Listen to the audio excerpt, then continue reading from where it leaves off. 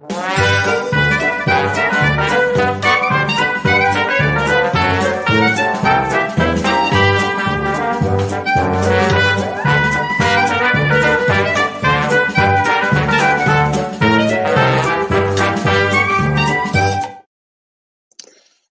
Tommy and Coos fans. It's me, Candace, back at you live from the bookstore for another author event. I am excited today to be talking to L.E. Modesitt Jr., who has written so many books.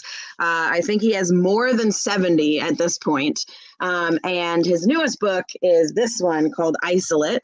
And he writes primarily sci-fi and fantasy, of course. And his best-selling series that a lot of you probably know is the Saga of Recluce. He also wrote Imager Portfolio, a whole bunch of short stories, and just a lot of different things. And so today we're going to discuss this novel, Isolate, and I'm really excited because he's been around for a long while. So I'm really excited to discuss sci-fi and fantasy with him. So welcome. Thank you so much for being with me today. Your mic is on mute again, probably accidentally, but yes, thank you. I'm here. So tell us a little bit about this new book. Just give readers a bit of because this is a whole new series. It's a whole new world. So it's not in any of your previous worlds. So tell us a little bit about this one. Well, as some of your readers may know, I spent almost 20 years in national politics in Washington, D.C. And one of the things that's always irked me over the years is very few political books really get the politics right. And I wanted to write a fantasy that had a workable political system that was unlike anything that has ever been tried, which I thought would work. And because I read science fiction and fantasy, it had to have a certain fantasy element in it. So the fantasy elements are essentially, for reasons explained in the book, electricity is not possible in this world. Or I should say it's possible, but it doesn't work the way in that world as it does in ours. So the highest technology you can get to is coal-fired power. So you have steamers as opposed to internal combustion engines. You have locomotives that run on coal. The fantasy element is a very tiny percentage of the population have emotional abilities. Basically, you have empaths who can read emotions, often influence emotions, and you have isolates who are invulnerable to both. And then you have those poor benighted souls known as susceptibles. Be basically ordered around by any empath. And the story takes place in the Empire of Gold, or the Kingdom of Goldor, which is, and this is going to sound like almost an oxymoron in some ways to people, but it's a constitutional empire. And the Emperador, or the emperor, has very limited but real powers. And they're a little bit odd when you think about them, but they're simply there. He can dismiss the premier, but he can't affect any of the counselors. And the government is unicameral. There's only one legislative body, and that's the council. There are 66 counselors. And the catch to this system is the charter that set it up limits the number of members in each political party. Then there never can be less than 16, nor can there ever be more than 30. And seeing as you need to have a majority of 34, it forces compromise. And basically, the rest of the story, I mean, it's not simple, but the setup is simple. It's about a young man who, as part of his military obligation, becomes the security muscle, if you will, for a counselor whose life has been threatened. His partner is an empath. And basically, they're trying to keep the counselor from getting assassinated because he's the political leader of what we'd call the Labor Party, but it's basically, if you will, the crafters. And in this system, there is, shall we say, an unholy alliance between the commercers and the landers, who are the landed gentry. So that's the setup. Yeah, and what's interesting about it is that the artisans, or the craft party, I think is what's called in the book, is sort of on the rise in this book. But in the world, it's really like commerce is king in this world, and the the corporations and the counselors have basically all the power. And but the artisans are sort of on the rise here, and so I found that interesting. Most all of your work makes some kind of social commentary, and that is not missing here at all. No, I'm afraid I can't get away from the social commentary. And that's okay. That's totally fine. And so I'm wondering, like, you said a little bit about the empaths and the isolates and the susceptibles, and then there's like the normal people as well. And I find that it's sort of magic system, I guess, is what it is. Very interesting. So can you tell us a little bit more about like how you came up with that, like having sort of different factions of people that have different abilities, and especially with empaths and isolates, because the isolates are like immune to the empaths, and then the susceptibles are like extremely susceptible. So it's almost like two ends of a spectrum.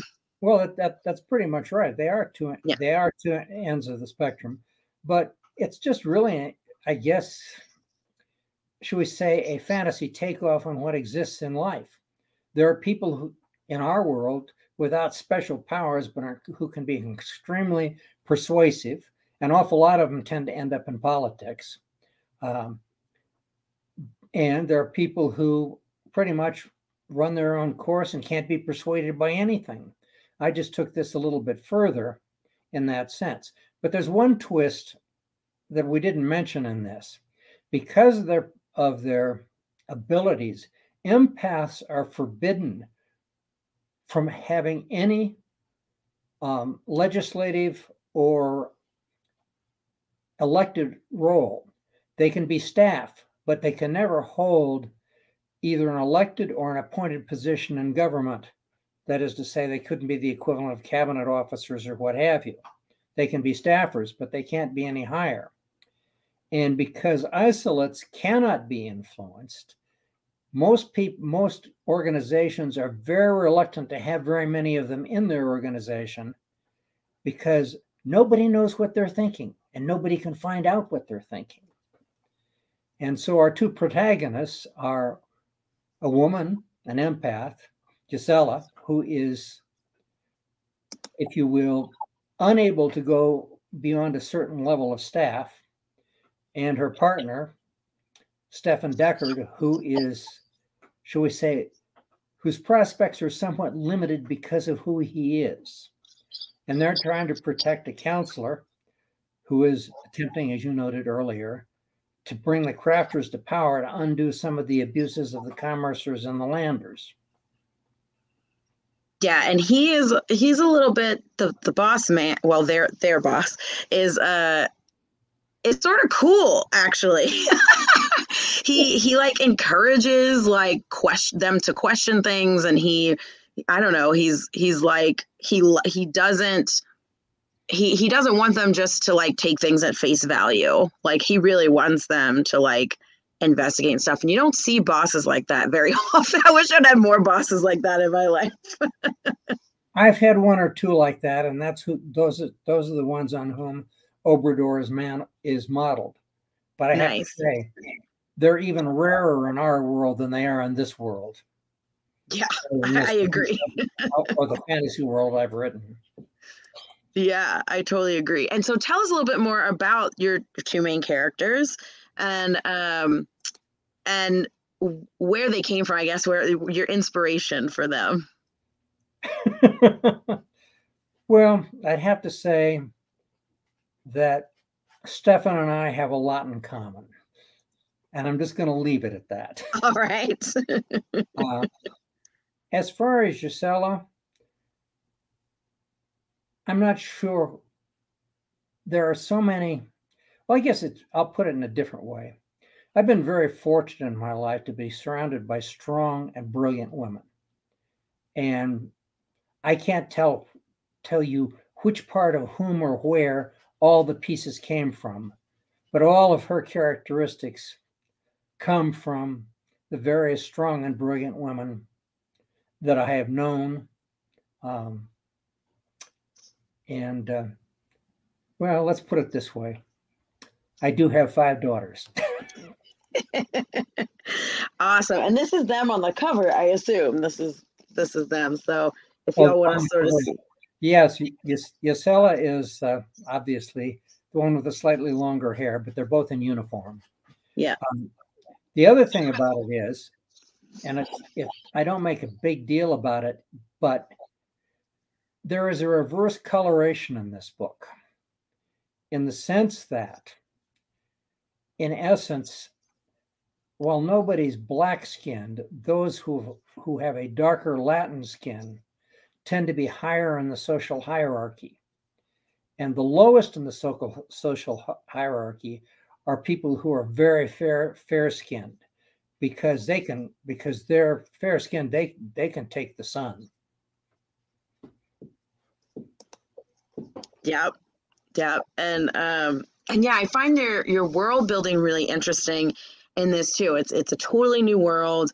We have a like you kind of described the political system a little bit already. And so there's all of that. Plus there's the sort of magical side with the empaths and the isolates. And there's just like a lot going on in this world, and it feels very real. So I'm wondering if you could tell us a little bit about your world building process when you're building new worlds, and kind of how I guess you go about building these worlds, and what you want readers to sort of take from it. I guess my biggest rule in terms of world building is I try to make everything fit together and make sense. And I suppose it helps that I've had shall we say, a very checkered background in terms of the jobs I've held, the positions I've been in, and what have you. But I was trained as an economist way back in the dark ages. And one of the things is that everything's got to have a cost. You have to have a way for things to be paid for. The economics have to work. And basically, I just try and make all of those pieces fit together, both economically and socially. And how do you keep track of all of it? Do you just write everything down? Do you have a world building Bible, I guess, or somewhere where you kind of keep track of everything? Actually, or is it just all in your head? Most of it's in my head. Yeah. I mean, the things I have to write down are not so much the world as the names of minor characters. That's fair. And, occasionally notes on things that I'm afraid that I might forget. But my stack of notes is fairly small, but I do have them. I do keep a running chronology of the chapters and the dates in the local calendar of each chapter. That makes sense, because timeline stuff too, just keeping track of it all. So it makes sense that you would have okay, this is what happens when. It's not so much what happens. It's just basically it'll say chapter 1. It'll give the date, and whichever day it is. I don't put the year in except at the end of the year, because none of these books, including the ones that aren't out yet, none of them take more than a year or a year and a half, depending on the way the seasons fall. Yeah. And I have a somewhat different calendar. I mean, in this particular book, the weeks are only 6 days long. Mm-hmm. Mm-hmm. And people tend to take off, if you will, the fifth day or part of the fifth day. And then 6 days or end day is our equivalent of the weekend. Mm-hmm. Yeah. So yeah, it makes sense because since they're not on the same sort of calendar as we are, that you would keep track of that a little bit. And my other question, as far as world building, is why did you decide to do this in like a steampunky kind of a world, where, like you said earlier, it's the highest technology is the coal stuff. Actually, I never thought of it as steampunk. I just basically wanted to see what you could do with this if you couldn't have electricity. How far could you go with the culture? What could you build? I had to do a fair amount of research on that, actually, to find out which technologies, and there's some sophisticated technologies in this world. I mean, can you, for example, have plate glass without electricity? Yes, you can. I discovered that. And yes, there's not very much aluminum because it's really hard to do aluminum. It can be done, but it's almost impossible to forge aluminum without massive use of electricity. So there's not much aluminum. It's a rare metal, which it was in our world until people discovered that you could do things with electricity.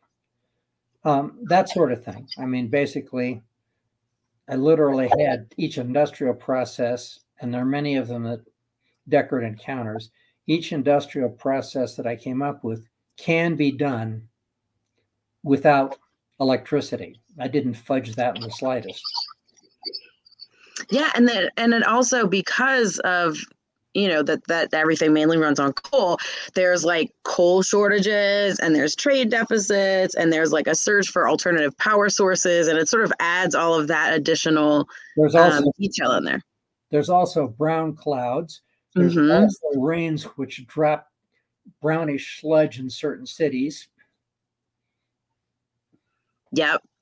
And yeah, and there was a fact in there that I found really interesting as well, where tulip petals are a substitute for onions, and that's like a real thing, which I had no idea about.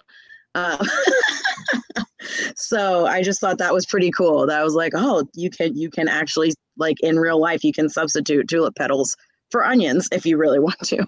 And I just thought that was sort of cool. Did you know that fact, or is that something you discovered in your research too? I don't know whether I knew it or I rediscovered it, frankly. I mean, a lot of men, this is going to sound like a digression, but I'll get to the end of it pretty quick. Sure. A lot of men are toy boys. They love their toys. They love their cars. They may like miniature trains. My kids hate to think about getting me gifts because I don't do any of those things. I collect information. The postman groans because I don't like to do it electronically every day that they come to our house, because there's usually a stack of periodicals in it. And like I say, I collect information. I've got 2 or 3 history magazines, a bunch of science magazines, etc. Of course, a bunch of economic publications too. And that's what I collect. And I think that's super cool. I love, I mean, I guess being a bookstore owner, I also love information. I've always been interested in collecting information as well. So I think that's pretty cool. Now, of course, most of my information that I collect nowadays is electronic, although I do have tons and tons of books and they are not light to carry around. And so tell us a little bit about, like, when you create these new worlds, what comes first for you? Is it typically like the world comes first? Is it the characters? Is it the story? Like, what what typically comes to you first? I think probably the general structure of the world comes first. I mean, basically, I wanted a fantasy in a coal-fired thing that wasn't steampunk, which is why it's being marketed as gas lamp fantasy, Yeah. because it's really not steampunk. Yes, it's steam powered, but it's not steampunk. Mm-hmm, mm-hmm. But then the general idea of the main characters, the problems that they're going to face, and that's sort of where I start. Oh, yes. And also, there's always a map. Now, Yeah.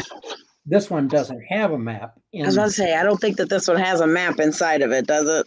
You don't need a map for this one, but Yeah.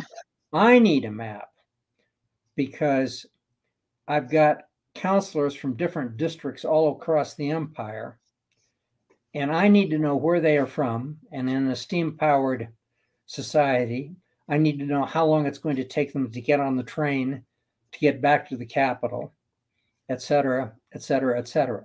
So I do have a fairly detailed map. What I do like is that even though it doesn't have a map, it does have this list of major characters at the very beginning. And I like that because there's, it's a big world. There's a lot of people to keep up with. So Yeah. I love it when books do that. It's like, oh, like, let me go back. Oh, okay, this is who this person is. I like that a lot. And so who was your favorite character to write? Do you have a favorite one for this book? I'd say that's going to sound odd, but I'd say co-favorites. I mean, Okay. I like the two protagonists, and I liked writing the interplay with them. A lot of times, some readers get a little irritated because the romance in my books is what has often been, and even the plot has often been characterized as slow burn. Mm-hmm. But, and it's going to sound funny for a lot of reasons, especially people who know me, but most people's relationships, or many people's relationships, aren't instantaneous decision. Sure. In my own case, it's ironic. I've been married 3 times. I knew my first wife for almost 10 years before we were married, and that didn't work out. I knew my second wife for 3 years before we were married, and that didn't work out. I met my third wife and proposed to her within 2 months, and we've been married 30 years. So that's ironic when I say I write slow burn, but the other thing about this is that with those two characters and the culture they're in, it's an extreme. I mean, a couple of reader reviews have come in and said, this is awfully formal and tight. That's because this culture is formal and tight. And in rural and culture-bound societies, relationships do not, or often do not, are not allowed to develop really quickly. And I will give a hint of a spoiler here. There's a very good reason why Yasala does not want to get involved with Stefan Deckard unless she knows a great deal more about him. And it's not a quibble. It's a very real reason. But I'm not going to say what it is. No. But it does, it's very interesting too with the empaths and the isolates, because I think relationships are interesting because empaths can't affect isolates at all. And isolates, it's kind of like they just it's hard for them in a lot of ways, because they're so used to being one way, an isolate just isn't affected, and so it's like whatever. Empaths are so used to affecting other people in certain ways, and they can't affect isolates in that way. And I just find that really, it makes for really interesting relationships. Yeah. Not trying to make any spoilers, but it does make for interesting Well, I relationships. mean, there's an old statement of old joke about how do porcupines make love? Very carefully. Right. Well, in that sense, both Gisela and Deckard are both porcupines. Yes, they do. They both have to be very careful. This is true. And let's talk a little bit too about there's sort of a mystery element in this book, because that is like the premise is that these higher level folks, and it's not just their boss, it's like some other people, other important people are being attacked in different ways as well. And Stefan is investigating and trying to link these events together and trying to figure out, who's going after them and all of that. So how did you keep track of like all of the elements to the mystery here? Because I'm always curious as to how authors do that with mystery elements. With great difficulty. I think basically it helps. There's actually an underlying, shall we say, structure behind it all. And it helps to have that, because while there are random acts of violence in a society, most, shall we say, villainy has got a structure behind it of some sort. Mm-hmm. And I just try and keep track of that structure and make sure whatever nefarious stuff is going on fits in with the motivations of those who have the structure. And a lot of times I'd have to go back and rewrite stuff because I'd simply think, that doesn't fit with their, shall we say, their approach and their belief. Mm-hmm. Mm-hmm. Yeah. And something that I found really interesting is that I really like how you used this investigation, and Stefan's sort of asking things and just the investigation as a whole to reveal the world. So there aren't any like lengthy exposition stuff in the book. It's sort of just revealed as we go along, and through the investigation you find out more and more and more about the world. And I thought it was really cool how you did that. That's more of a comment than a question. I like that there wasn't any like super lengthy expositions, but you still got all of this information. Well, that's what I try to do, obviously. Yeah. But I guess the thing that goes with it is, for me, that's what makes a book successful, that the pieces fit together without having, and there are one or two pieces I had to stretch a little bit because my editor wanted something in there, and I'm not going to tell you what it is, but wanted something in there that she felt was really necessary, and I really had to work to find a way to slip it in there. But when I did do it, people don't even notice what it fit so seamlessly, but it was a bit of a struggle. Yeah. And yeah, I also want to talk a little bit more sort of generally, because you've been around for like a really long time. You've written a lot of books.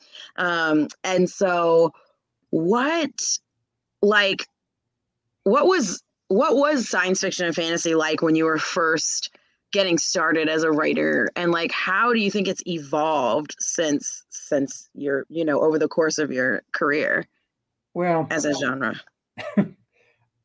I'll start out with something that a lot of people know, but I'm not sure you do. And okay.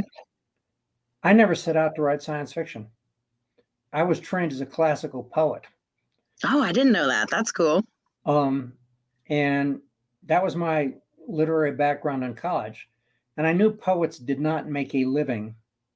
So I had a double major in economics and political science, which served me quite well in later life.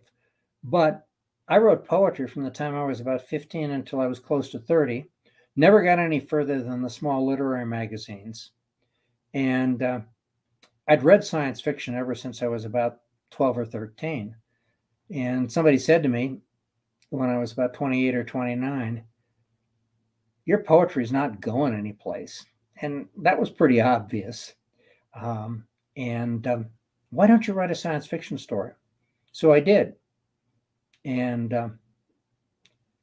it got rejected.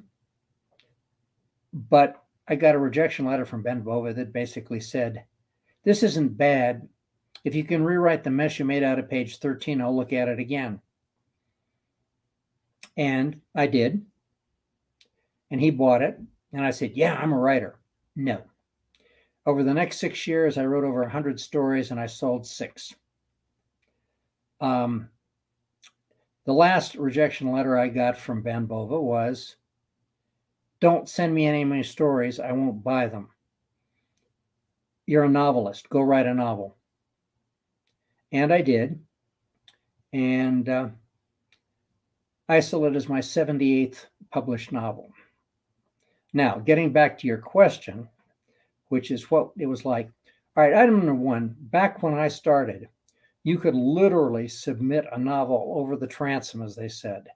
I didn't know anybody in the field when I started out.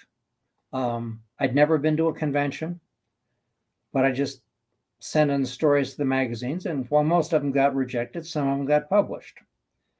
And I did the same thing when I started writing novels. And I was going to sell that first novel to Ben Bova and have it serialized by Analog, but Ben Bova left being editor there, and Stan Schmidt wasn't interested. So I had to basically go start from scratch there and submit it. But I didn't have an agent, and I still don't. Basically, I submitted initially to well, my first editor finally was David Hartwell, who was then at the head editor at Timescape. And he bought the first book. And right after it was published, Simon & Schuster abolished the Timescape label, and I had to find another publisher. And that was Avon. And right after they published that, Avon froze submissions for 5 years because they had too big a backlist. So I had to find another publisher, except my first editor turned up in this little startup outfit called Tor, and they were the only one who was interested in my stuff back then. And I've been with Tor for over 30 years. But the field was very different back then. It was both more open and more closed simultaneously. It was a lot easier for somebody who was unknown, I think, if you had talent, to break in. The computer, and this is going to sound odd, changed that. Sure. Because now anybody can put together something that looks like a novel, is formatted correctly, and it just inundated the publishing field. And probably by, I would say, somewhere in the late 90s or the early 2000s, it got to the point where, for the most part, unless you had a personal contact, met somebody at a convention, persuaded an editor at a big house to take a look at your book, the agents have become pretty much the gatekeepers in traditional publications, or as the indies call it, trad pub. Then, say, roughly around 2015, you had the great indie revolution, where people now, there was publishing software, people could get published on their own, and it's a mad scramble among the independents to see if they can get market share. I'm really glad I am not starting in this market today, I have to say. Is that sort of an answer to your question? No, yeah, that was a great answer. Yeah, I can imagine how much harder it is because, or how interesting it must have been to sort of see to see it evolve there, because, you know, I'm sure the computer really did. I mean, you know, publishers started getting more and more stuff because the computer and then the internet and then all of that, you know, it's like the publishers now, like, just anybody can write anything and just zoom it over, you know, versus, you know, where you had to like actually mail things in. And I guess it's made it a lot easier. And so there's just more people trying to do it. Well, I mean, when I wrote my first novel, computers were not, unless you were a computer engineer yourself, they simply were not very user friendly. And so I wrote my first few books on an electric typewriter. It was a great deal when I got to an electric typewriter with spell check on it. But still, when you have to type out every page, you either going to need a lot of whiteout or you're going to be retyping a whole lot of pages. That's a lot of physical effort.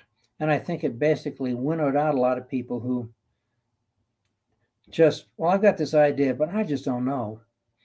And I mean, that was one of the reasons, going back in history a little bit, but that was one of the reasons why when I was first writing and selling stories, I didn't want to write a novel, because at that point, at the end, I was maybe selling 1 in 5 stories.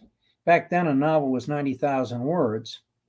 And I was thinking, I might have to write 5 books to sell one, and that's 500,000 words.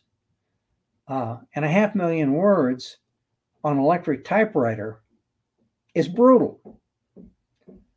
But then Ben Bovo, who was the only one who was really reliably buying my short stories, said he wasn't going to buy any. I sort of got forced into writing that first novel.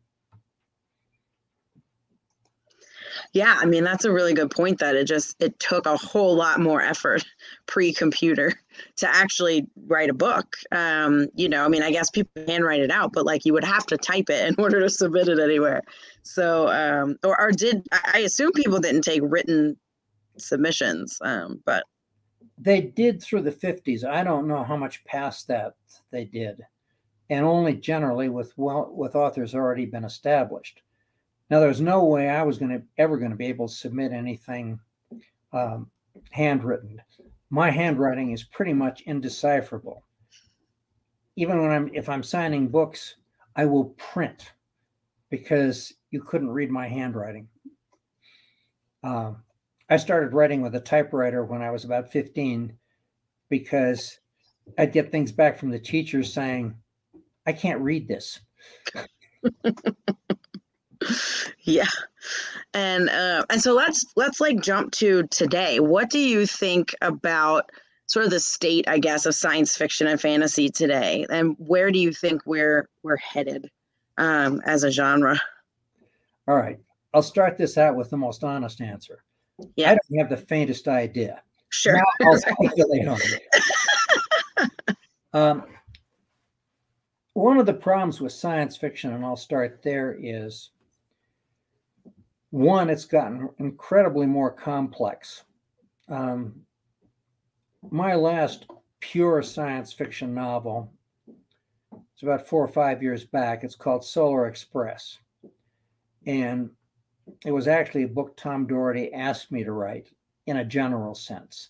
He wanted me to write a science fiction book that NASA would like. And NASA did like it, as a matter of fact. But it's called Solar Express. And it took me about twice as long to write that book as anything I've written. And I've got a fairly knowledgeable science background, but to do it the right way took a tremendous amount of research to do it. And as I said, I'm pretty knowledgeable in a lot of that stuff, but it takes a tremendous amount of effort. And with the internet, the number of people who can quibble and raise difficulties over an author's mistakes has grown also exponentially. So a writer who's writing science fiction not only has to deal with a much broader base, but it has also got to deal with a much broader base of critics. So science fiction has become extremely difficult to write both well in a way that's accepted. And I don't think that's going to change. The other thing is that as we know more, a lot of the earlier, shall we say, myths or suppositions have gone by the wayside. I mean, right now, science fiction is, in essence, pretty much accepted a hand-wavium approach to faster than light travel. I mean, theoretically, there is a way to do faster than light travel if you can master a Hawking wormhole. But the problem with that is that the power to do that would take pretty much the equivalent of a small black hole. And this is technically rather difficult, and in terms of energy consumption, totally impractical. So everybody just pretends that we can have interstellar travel in science fiction, or they deal with interplanetary stuff. But that limits, to a certain degree, the horizons, which is, I think, another reason why fantasy has expanded. I would say, in a lot of ways, it's maybe the golden age of fantasy. I've seen a tremendous amount more of innovative stuff. I've also seen a tremendous amount of duplication. But there are an awful lot of gems among the duplicated masses, so to speak. Anyway, that's yeah. I totally agree. I think, Wheel of Time is big right now because the TV show has come out. And so a lot of people are talking about Wheel of Time. And I have not read the books for Wheel of Time. I will admit that. I just never read them as a kid for some reason. And then I don't know, just haven't read them. And a lot of people are talking about that. And I think that it's, a lot of fantasy, especially after Tolkien, sort of wanted to replicate Tolkien, and Wheel of Time is one of those and it gets compared to Lord of the Rings a lot, where it's like, okay, you have the like epic hero's journey stuff, and like a lot of fantasy is like that. But I totally agree that, within the past 5 years or so, there's been so much that is like really different and really innovative and really cool. And I think the genre is doing some really interesting stuff, and innovative stuff. And I think a lot of the times people get stuck in like, oh, this is fantasy and this is what all of it is, thinking the Lord of the Rings type thing. And it's like, oh man, no, read some newer stuff. Like, it's not all like that anymore. And I think that's really cool. Well, that's one of the things that I did with the Recluce saga. I just simply did not want to do the kind of fantasy that anybody else was doing. And there are not many extended series like Recluce out there. Mm-mm. Yeah. And I just think it's always cool when people do different things. And I think that's why I like sci-fi and fantasy so much as a genre, because it really is, because it's speculative, right? Because we can imagine new worlds. We can imagine better worlds. I know a lot of sci-fi these days is dystopia and depressing stuff, but also, we can imagine like really great worlds and different ways of doing things. And I think that's really important for the world in general. Well, I've always felt that way. Even in my grimmest books, there is always at least a glimmer of hope at the end. I mean, I know some writers who shall remain nameless who are technically very good writers, but I can't stand their stuff because it's so damn depressing. Yeah. I mean, I can say, my God, the verbal technique here is wonderful, but I don't want to spend that much time with these bastards. Yeah, it's so true. I feel like that about quite a few books as well, and certain authors who is just like, oh man, this is just relentless. I don't want that. I want something that's like at least has some sort of, like you're saying, some sort of hope, even if it's like I like dark stuff, but I want there to be like a glimmer of hope in it. Because, you know, if it's just super dark and depressing, then that's, you know, I'm just like, no, I don't read for that. I don't read for that. I don't want that in my books or in my TV shows or my movies. Like I don't watch for that kind of stuff. Some people really like it, but not me. I want to escape into something that's cool and different and at least gives me hope in some sort of way at the end. Um, and I think what's also really cool about your body of work is that in pretty much all of it, or in all of it that I know of, you explore the like ethical issues, right? And you have like all this stuff about society, and you have all these things about ethics, and like most of your stuff now, and you're pretty well known for that, for like exploring ethical issues in your work. Well, Um, yeah, it's pretty much the exploration of the intersection of power and ethics. the intersection of, I'm sorry, I didn't hear the first part. Power and Oh, ethics. power and ethics. Yes, exactly. And that's pretty much like most of your work, like has that theme in there. And so I was just wondering, and including this one's not any different from that either. And so I'm just wondering what makes that a recurring theme for you. Like, why do you like exploring that so much? 20 years in politics. That's fair. Uh,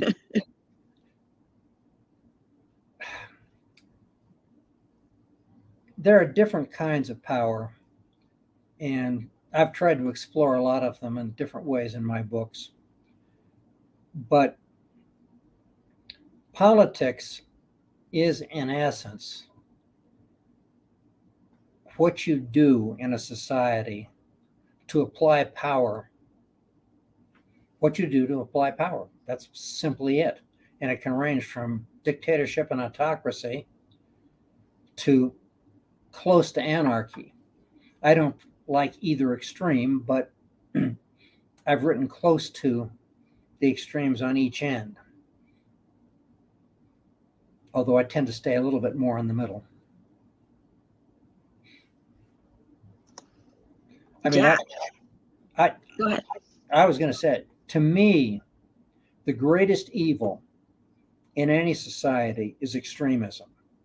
Whether it's extremism of the left, extremism of the right, extremism of free expression, you name it, you get to the extremes and it's indistinguishable from pure evil.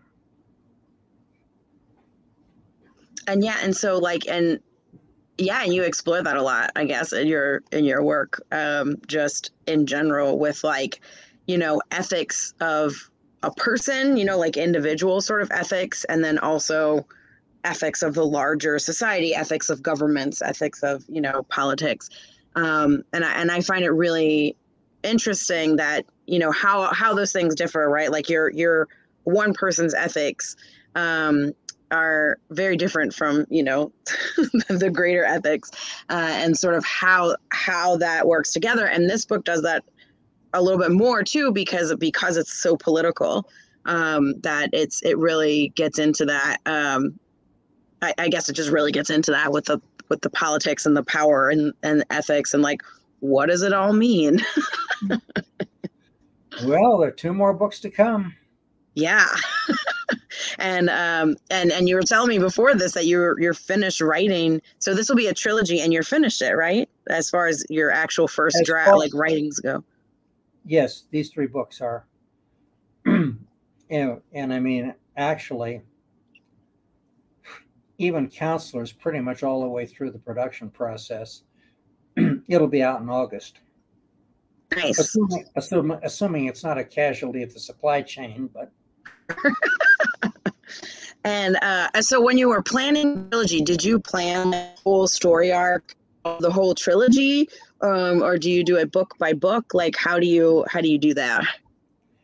I have a general idea of the whole arc, but I don't have all of the details.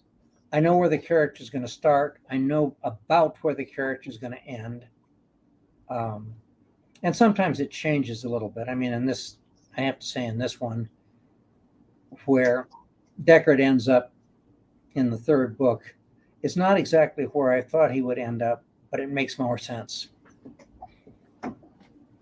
Sure. Yeah, I'm just always interested in authors' planning processes, I guess, when it's a series versus a standalone. Because sometimes authors are like, I didn't even know this was going to be a series.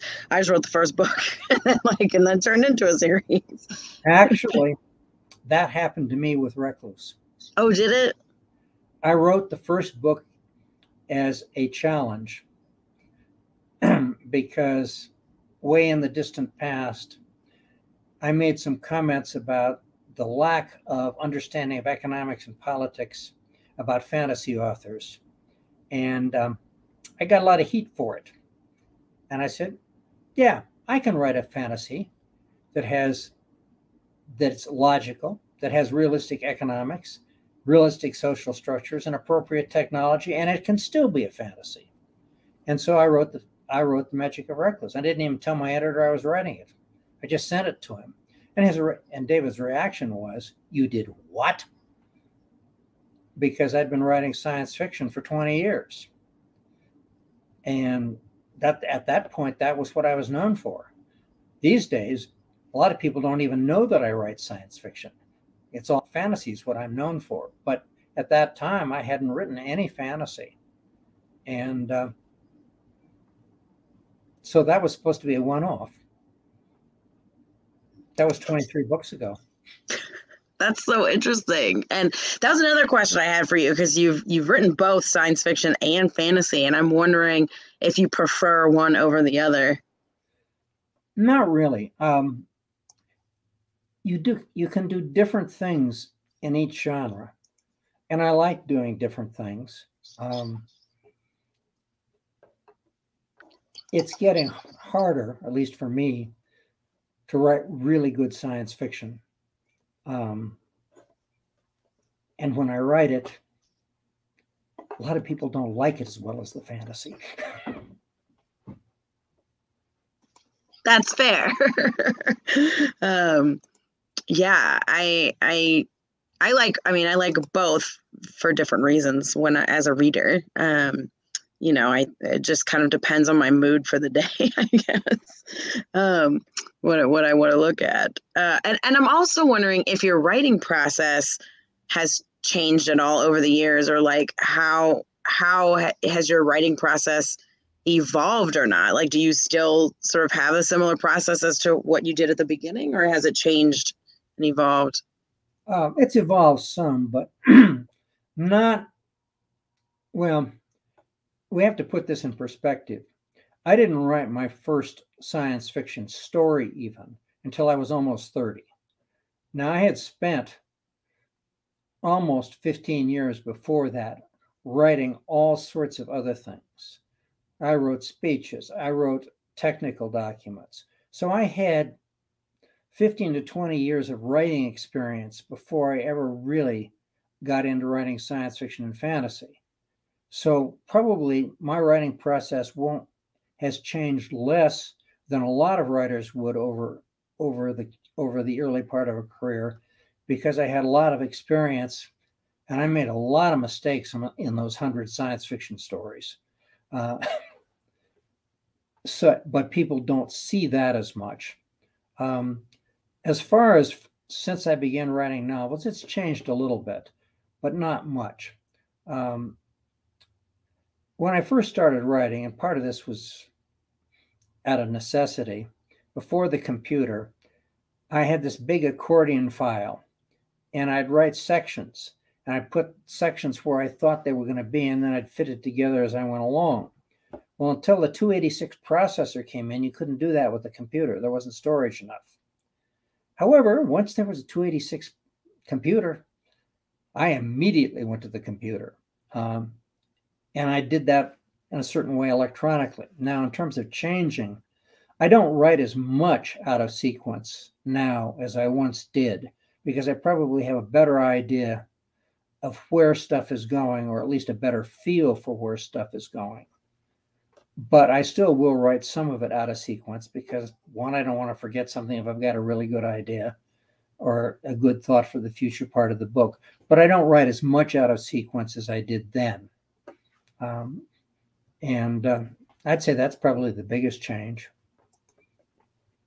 Yeah, it's just really cool for me to hear that, hear how things have changed or not.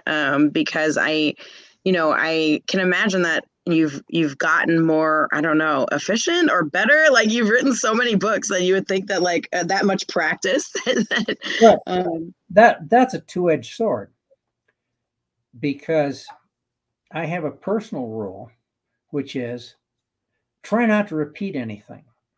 oh goodness, yeah. Well, I've actually written 80 books. The last two haven't been published yet, and I'm working on 81. But I try and do different things. I mean, I have written books from the first person present tense, the first person past tense, the third person past tense, the third person present tense. I've had female and male protagonists, and science fiction and fantasy. And I've tried to do different things. I mean, The Grand Illusion, the three books of the Isolate,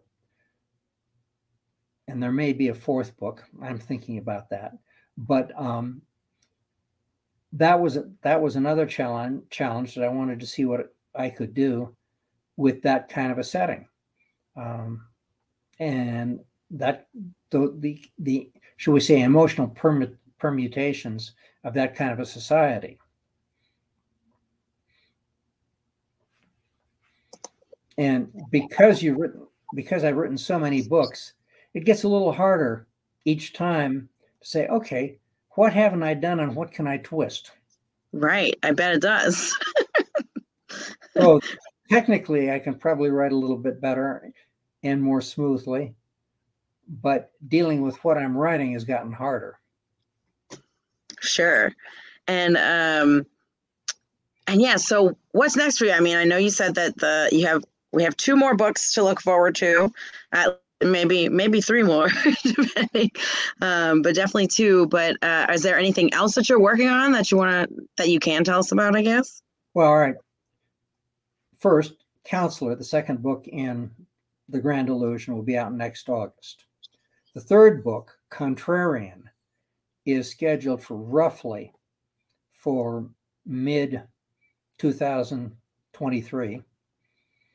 And I am working on another Recluce novel, which will probably be at least a duology.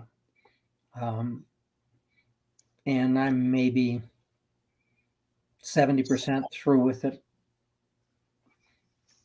Okay, cool. So you're continuing to pump them out. I don't know about pumping, but I'm continuing to work on them. Once a year seems to be pretty good. I think, considering some other authors take years in between books. So once a year is pumping them out to me. Well, right. I'm averaging about 1.5 years right now, Which is still pretty good, I think.